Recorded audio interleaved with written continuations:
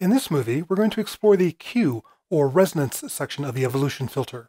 I'm going to change the patch a little bit from when I was playing around with the genus section. I'm going to take our mod wheel control voltage and run it to resonance, so I can go ahead and vary the resonance from my keyboard. I'm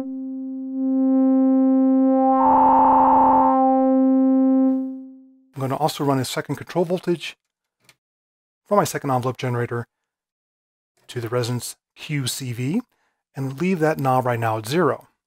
Just turn it up a little bit to 12 o'clock. There we go. I'm also going to change my waveform to the square wave coming from my disting, because that can make it easier to see what's going on in some cases. I'm going to change the sync signal to also synchronize to the disting so the oscilloscope gives a nice steady display. Now the resonance out of this filter is very eager. It will quickly go into oscillation. I'm going to turn up the VCA for now. Go up an octave. And start increasing the resonance amount.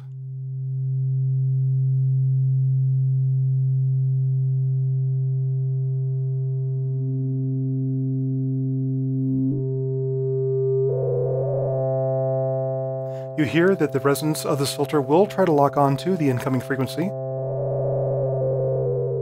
or some harmonic of it.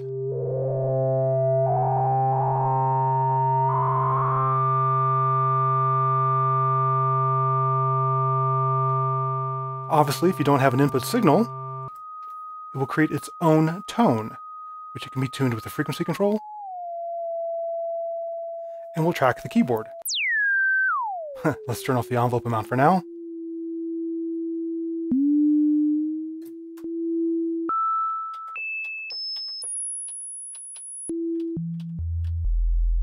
It tracks over several octave range, and I found the tracking to be quite tight.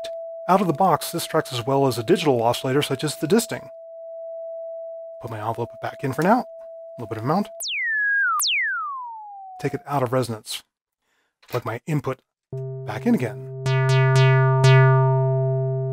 There's this additional control called Q level compensation.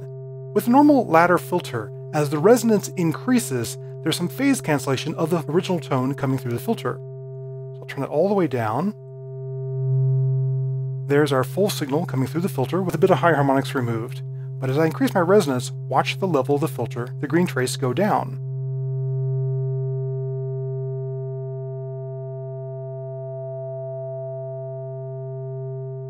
What Q-level compensation does is boost the original signal so it stays more even as you increase resonance.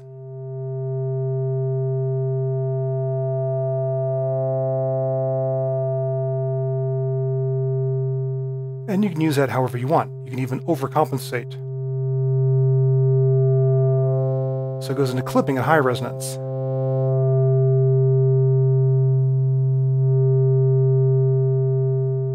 Somewhere between a third and a half keeps a pretty even signal level.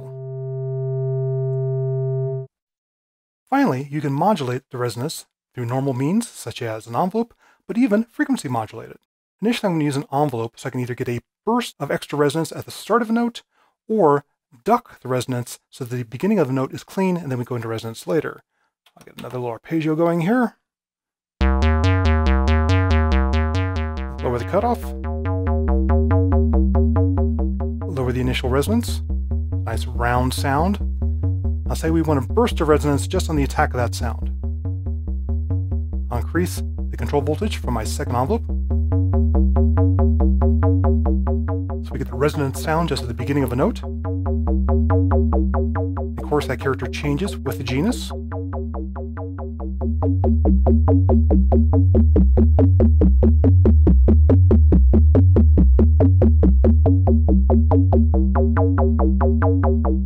Or you can go the other direction and have the beginning of the note not have any resonance, and then fade to having lots of resonance. So I have a negative amount right now where it's driving the resonance down, and I'll turn up the initial resonance amount.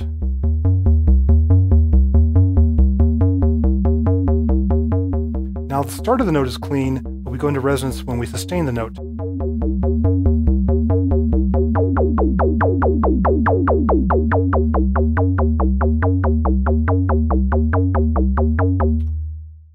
One other interesting thing is the way that resonance interacts with the genus of this filter, you'll find that the resonant frequency changes with the genus. I'll sustain a note. So you see our square wave, increase the resonance until we get into a bit of an oscillation here.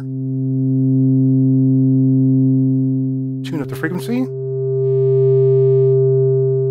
The number of humps in the output waveform shows where the resonance cutoff frequency is.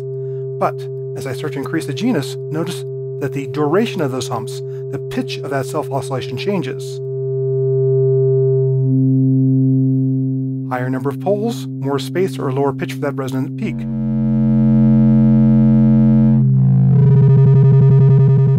Turn down the input level a little bit. Turn down the resonance amount a little bit. You'll see the level changes too. I'll turn off the compensation a little bit here.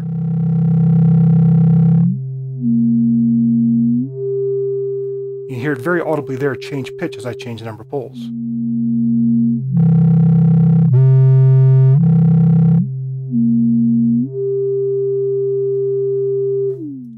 So that's another modulation possibility, to actually change the pitch coming out of a resonant filter while you're sustaining a note just by varying the genus, the number of poles of this particular filter.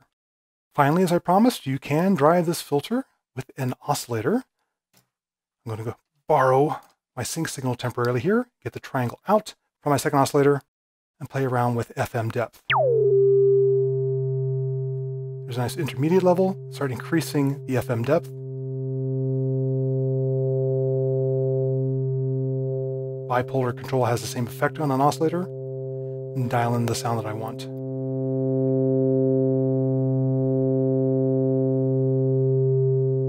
Not as drastic as FMing the filter cutoff or the genus, but still another timbral possibility.